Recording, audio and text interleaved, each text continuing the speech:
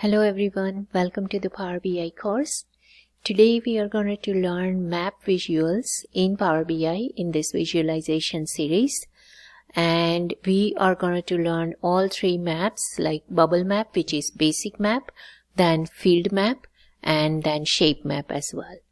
So the shape map can plot maximum 1500 data points, and shape map visual used to compare the region on the map using color.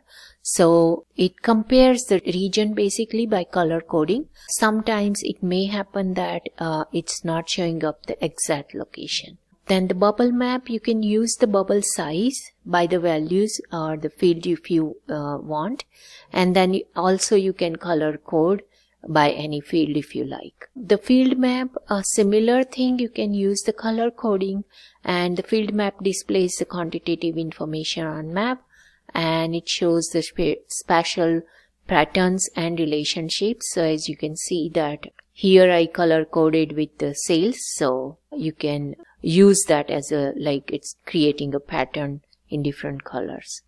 So without a delay, let's get started. I'm going to open up Power BI, and I have a data model here where I have my geo table. So you need to do for each column, like city, I have state, zip, state, district. So all this column, when you click on the column, then you need to change the data category accordingly. So this is a city column, and so I selected a city from here. If it's state, then you can choose the state or province. So you can you have to change the data category. If you don't change it, then it will not show up your location on the map. So that you need to do that. Sometimes even though after doing it, it's not properly showing your location, and in that case you can actually use the longitude and latitude. So I just selected the basic bubble map, and here you have these fields, longitude and latitude. You can add that so it can show the location properly. Now let's put it some data here. So I have my hierarchy, and my geo hierarchy has a state, city, and zip in that. So if you use a hierarchy, so let's use it. So it straight away picked up the location space. And you have this two buttons here where you can drill area on the map. Okay, so you can use that. Then let's use as a bubble size. Let me use something. So I wanted to use, let's say, sales. So bubble size should be based on the sales, and you can see here that it shows different size of the bubbles now.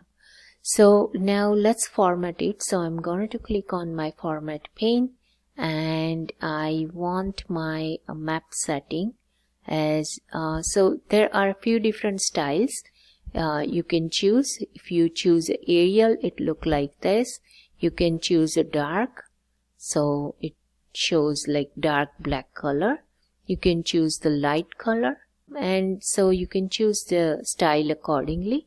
You can choose these gray as well. So I'm going to leave it on the road, which is default, and that is about style. You can shows the like show labels, so it's going to show the labels. You can turn it off that as well, so you cannot see here which country, like country name or labels. So now you can see continent or country name. So let's look at another thing then, the control. So zoom button, I would like to have that so my users can zoom in themselves using the button. So that is a good feature. Then you can see the bubble size. You can change it to magnitude, data range, or auto should be good. So you can use that as well. You can change the bubble size, but in our case it's already, some bubbles are really big because of the sales we put it there, so I will like that. then you can go to the colors, and currently we have this color, just one color. If you click on show all, it's going to show to all states color like similar. So I just wanted to turn it off, and then I'm going to click on this button for the conditional formatting. So let's have a conditional formatting. So you can go by rules or by gradient or the field value. You can create your own rules, but for now I'm going to use the gradient, and my choice of the field would be my market share percentage. So my market share percentage, and then how should we format empty cells, like a 0? Okay, that's fine. My lowest value should be in a red color. My highest value, I wanted to put it on a nice green bright color. So that, and I also wanted to add my middle color. So that, so which is nice red, yellow and green, and I'm going to click on OK. And now we have 3 colors based on our market share. So as you can see, our bubble size shows our total sales, and then our market share percentage shows by the color. So it's nice information. You can add couple of more fields in a tooltip if you wanted to add more information. For example, market share itself, because it's only currently showing up as a color, so now your tooltip will show the numbers as well. You can add maybe any other category, like total category volume, something like that. So that you can do, and let's check it out on something. So here, so my market share is low, so that is 20%. My sales shows, my state shows, then my total category volume shows as well. And let's check on this nice green. So as you can see, the market share is nearly 50%, and that's why it shows in green. However, the sales is low, and so my bubble size is smaller, and my total category volume, that is also smaller compared to this. Okay. So that is about the conditional formatting and colors. Let's look at other stuff. Then the category labels. Category labels, if you turn it on, it gives like a very crowdy look. So like this. So it's better to stay away, and you can put it, because it's already showing up in the tooltip, so we don't really need it.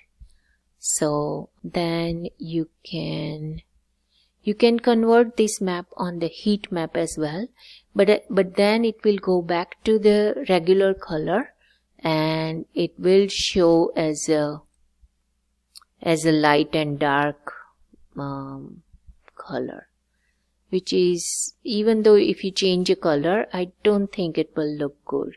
So you can turn it on if you like, but that is the option.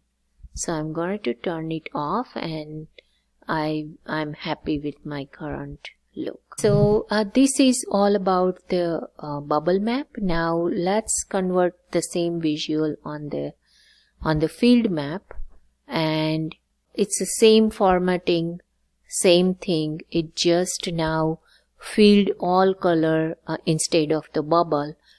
It filled to the state, to the full state. So that is only the difference between two. And if you click on this shape map, then it shows like this, different colors. And as I already mentioned here, that it just compares the different states by color coding, and that is all about the shape map. So you can change the color if you wish, if you don't like something, but that is about that. It shows all different colors for all states. So that is about that. This other formatting stuff is usual stuff. So this is all about our 3 maps, guys, and the legends are on, and you can change the location like right center and all that. We already learned that on different visual. So this is all about the maps in Power BI, guys. If you like the content of the video, then please like, comment, share and subscribe my channel. And thank you for watching.